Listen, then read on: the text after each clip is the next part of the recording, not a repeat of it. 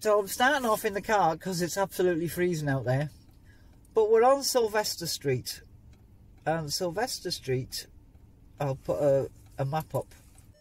It's one of the slum areas to be sorted out. Don't get me wrong, you know, there was built up city dwelling everywhere in the country and all over Liverpool, because it was a thriving port and it boomed massively, especially with the Irish famine. We had thousands of people come from Ireland to here to find work, to find somewhere to live, to find food, because there wasn't any over in Ireland. So the housing situation went from overcrowded, seriously overcrowded, to unbelievably overcrowded. And they had to do something about it. They did have to do. It was unsanitary, it was unhealthy, cholera epidemic. And I'll put some pictures in of the courts. Now there's pictures of St Michael's courts, and then there's pictures of when they were took down and cleared, and St Michael's cottages. So yeah, that's why I'm here, because it's actually, we've got document pictures from the Liverpool Records Office of those pictures, those images, that map, and I can, with certain things being still here, I can pinpoint where I am. Okay, so we're going to go out now. So that is St Michael's Recreation Ground. And the reason I'm showing you that is so that you can pinpoint on my map. Oh, it's awful dark, isn't it? Right, so I can pinpoint on the map what I'm showing you, because this is still here, and it has to stay a recreation ground. They can't build on this. But you see all these houses here, all these nice new builds with St Sylvester's Church at the top there.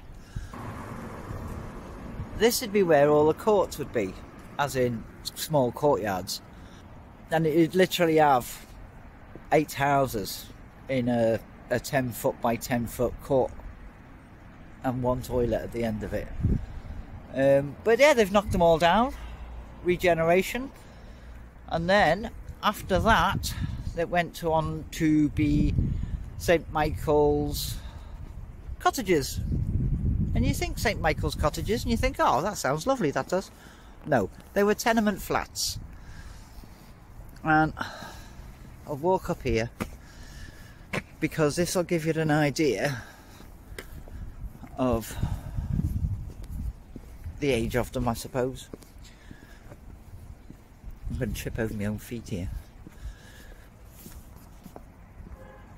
So that building there it's the presbytery, I've said that wrong, I know, for the church, but it would have been the same brickwork, the same design as the cottages. Dark, dismal, dingy, you know. And then they cleared all it. I mean, you got to imagine there's space between these houses. Each house has got a little garden or a back garden or a yard of some description, even though there's a playing area there. It was so built up. There was a rubber factory, a sawmill, a gasworks, all within walking distance, and that's what people were breathing in. They wanted to give people more air, more room. So I've driven up because I'm a lazy mate. I'm not a lazy mate. It hurts too much. Anyway, to this is, and you know, more air, more opportunities, more cleanliness, more water. The new flats, tenements had water, more toilets, and schools. So this was a girls' school. On the map you'll see the church, and then where that is was the boys' school, and this is the girls' school. These are private flats now, luxury flats. But you see that bit, that's the roof and that used to be the girls' playground. So instead of having a tarmac level on the ground, because there was no space to have one, they got, after classes, during classes, whatever, they'd go upstairs onto the roof and get their fresh air up there. I thought that was awesome. I was here the other day and some gentleman told me about that, which was, you know, fabulous. But can you imagine, you just can't imagine. All these houses were all, they weren't here. They were all tenements. They were all really, really closely together built. And they had large families. So you had 1-bedroom apartments with 7, 8, 9, 10 people living in them. But I'm glad they've, you know, regenerated and thought better of it. And the driving thought force behind that was Dr. Duncan. Way back in 1865. The Cleanliness Act.